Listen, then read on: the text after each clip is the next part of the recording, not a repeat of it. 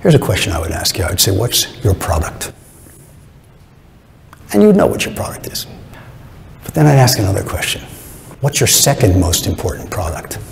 The second most important product is your reputation.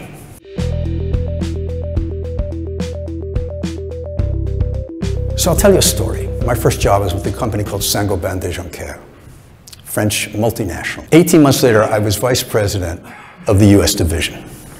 I called up the CEO in France, Fin6A, and I said, I need to have a meeting. I was driving so much money into this company, I got away with it. They gave me my meeting. I said, I want to meet you, I want to meet your two top guys, and I want to meet the head of the factory.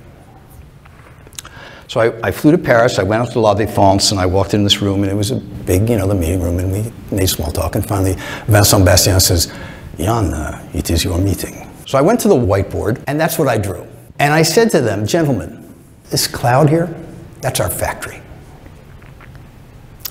These arrows, these are problems that come into this factory every day. This was a huge factory. It had a couple thousand people. It was running glass for perfume bottles. I said, these problems come in every day. But because this factory has no problem-solving culture, because this factory is a brouillard, a fog, I said, these problems, they do what problems do when you don't solve them.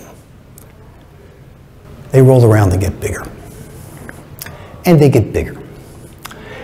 And when they get big enough to be called a crisis, they roll up this string and they wind up at one of your 4 desks and you solve it. And that makes you experts in crisis management, which is the worst thing you want to be.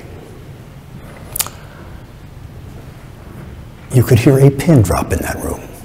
All eyes turned to Fin6A. Bastien was staring at me, and after what felt to me like a long time, he said, Ian is right. Which was great.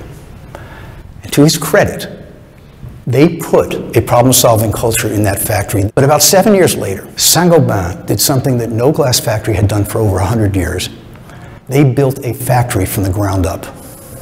And they built it in Atlanta, Georgia, because they were dominating the American market,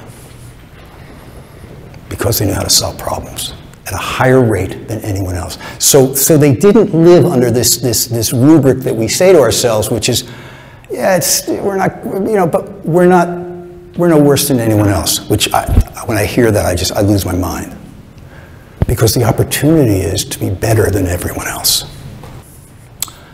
Be Saint-Gobain.